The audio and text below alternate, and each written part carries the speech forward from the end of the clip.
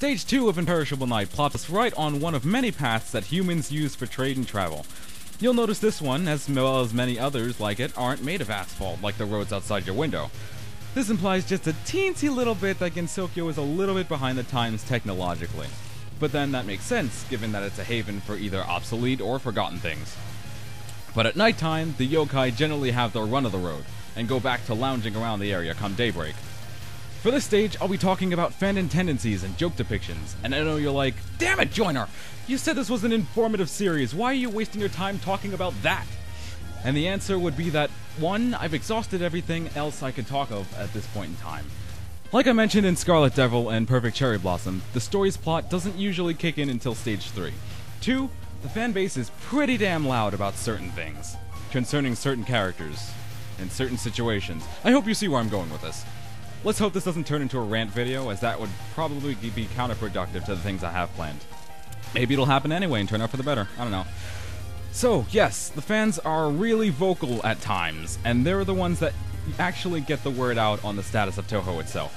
For example, when I first joined the Touhou fanbase, I had no idea that Zun had a blog of his own where he shares details about the releases of his games, and yet somehow everyone knew about new characters because they somehow got their hands on the demo versions when they were released at Reitaisai or whatever, and they were already making art and arranges, and at this point, since they know next to nothing about the character apart from what little information Jin's shared with them, and what gets translated over on JP, they attempt to fill in the blanks based on dialogue, appearance, and sometimes even the music. Sometimes it sticks, regardless of later books directly conflicting with these fill-ins. And in most characters' cases, it is less than pleasant. For instance, Letty Whiterock was the target of fat jokes for a long time after Perfect Cherry Blossom, and like I said prior, it is starting to taper off as people are being drawn towards new characters and the like. After Chen debuted and the second Touhou M1 Grand Prix was released into the public, her popularity exploded! And as far as I can tell, there's one of the only reasons why, apart from B-Cubs Chen blowing up on 4chan. There was really nothing standing out in her fight with a heroine except she used what you could consider familiars, which I wouldn't call standing out really.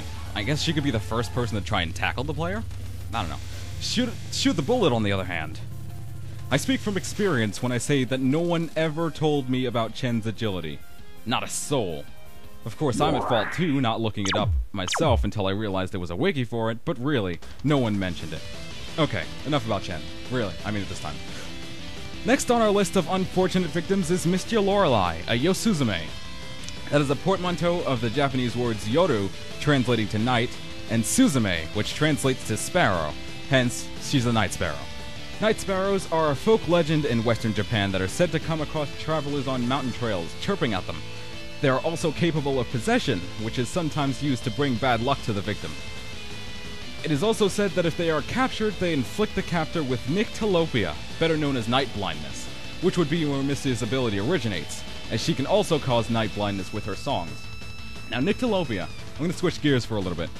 In your retinas, there are two types of photoreceptor cells, rods and cones. Nyctalopia is a condition in which the rod cells lose their ability to respond to light. As a result, things appear darker or more difficult to see, as if it were nighttime. An easy way to counteract this condition is to have a diet rich in vitamin A, including carrots and eels. As a matter of fact, when Misty is not terrifying humans via singing, she runs a food stand that specializes in grilled lamprey, a type of eel. One could consider this fraud. I'm surprised no one was confronted her about it yet. And yet, most fans of Touhou, at least the ones I've seen, will completely forsake all of the things I said or showed you just now for one central phrase. Yuyuko ate Mistia. And although it happened as a sort of joke at the end of the stage, this is bad on two fronts. Three, actually. One, Yuyuko's mostly food-related allegories do nothing but further her fan reputation as a glutton and a hungry ghost.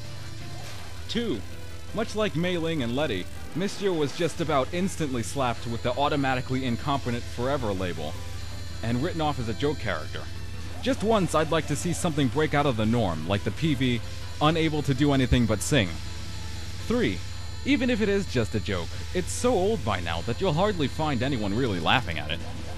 Just let it go! You just don't know when to give up, do you? I really have a problem with getting off track, so before I imitate any more Sonic Adventure 2, I'm gonna mention that this doesn't just happen with Touhou fans. No. It may not be as obvious, but this happens with every fandom that makes a name for itself.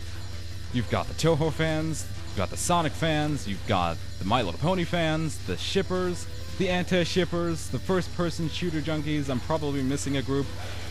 Each one of these fandoms, among others, has a certain collective characteristic among them, or has appeared to have done something to make themselves be seen as generally unbearable amongst other people, to the point of perhaps even wanting to disassociate themselves from whichever fanbase suits the mood. Is it necessarily their fault? This is a question that has an annoyingly ambiguous answer. A lot of people say that it is, but some people might want to look the other way due to whatever reason.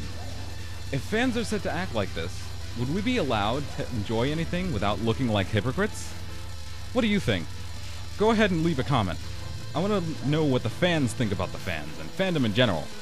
And no last spell, because Mistia doesn't have a dependable pattern I can graze. I can get it sometimes, but oh well, this isn't one of those times.